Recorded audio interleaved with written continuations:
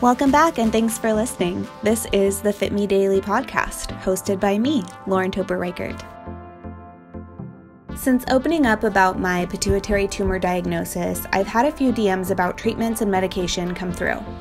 So I know I've briefly talked about the medication I was prescribed earlier this year and that I still take today.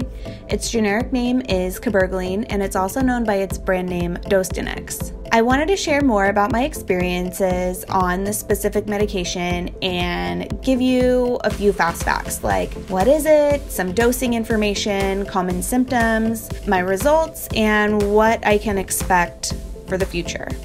So let's get into it.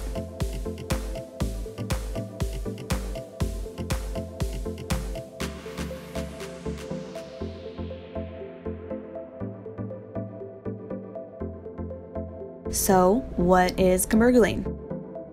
Cabergoline is used to treat an array of medical problems that happen when too much of the hormone prolactin is produced. It's commonly used to treat pituitary tumors, fertility issues for both men and women, and certain types of menstrual disorders.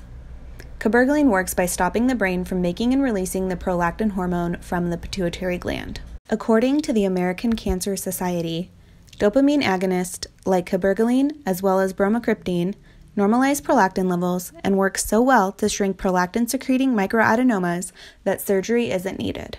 However, even if the tumor does not shrink while on these medications, both medications can typically keep prolactinomas from growing larger in size.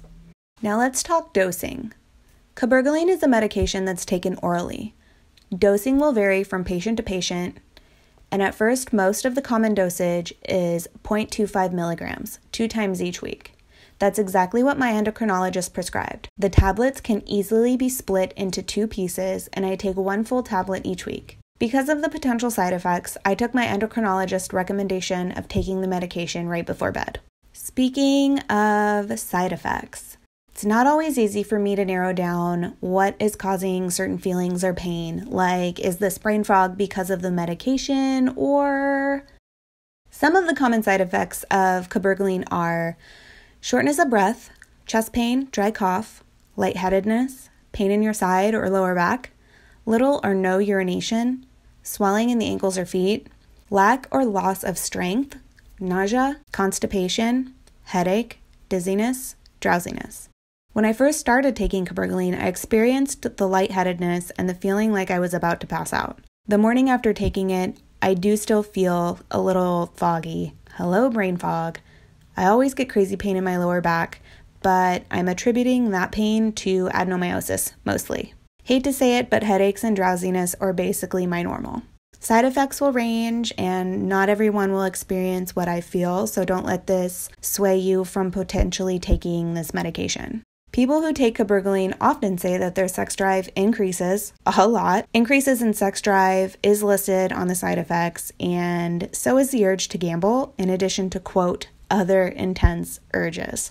I've linked some of the other side effects that are not so common on the Fit Me Daily blog. Let's get into my results. After just a few months on the medication, I had a follow-up visit with my endocrinologist. We did blood work, and my prolactin levels fell into the standard range at 9.3. The standard range ranges between 4.8 and 23.3. Most doctors or endocrinologists will want to see you again for blood work 3 months after you start taking the medication.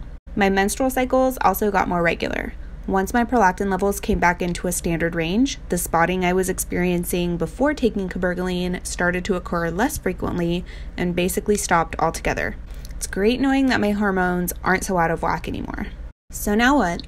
Let's talk future. There are a few things that could factor into my continued use of Cabergoline. First, if I were to get pregnant, my endocrinologist recommended to switch from Cabergoline to bromocriptine, which is also used to treat high levels of prolactin.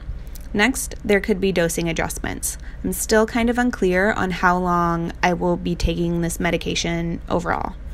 A number of sources, including the Mayo Clinic, where I am being treated, say that after 6 months inside of a normal prolactin level range, patients should discontinue use. I spoke with my endocrinologist briefly about this, and they basically told me that we'll see when we get there. Resources from the American Cancer Society say that if successful, meaning prolactin levels return to normal and the tumor shrinks or doesn't grow, medication may be continued for life. Regular MRIs to see if the tumor comes back are also recommended, and research out of the University of California says that lifelong treatment is required to control growth and prolactin secretion as well.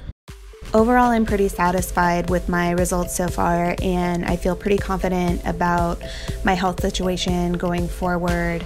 In the beginning, it did take a handful of endocrinologists to convince me to start taking Cabergoline, but after I saw that my prolactin levels just kept rising after routine blood work, I knew that I needed to start some sort of medication or treatment plan. So I'm very glad that despite not wanting to take a medication, I decided to, because my results have been very good so far.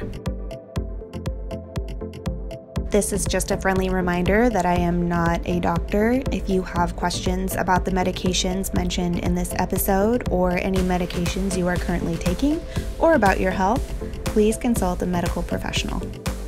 This podcast is available on Spotify, iTunes, and YouTube. Please remember to follow, rate and review, leave a comment, and share. The Fit Me Daily podcast is written, produced, and hosted by me, Lauren Topper Reichert, in Phoenix, Arizona, and I will be back next week with another episode.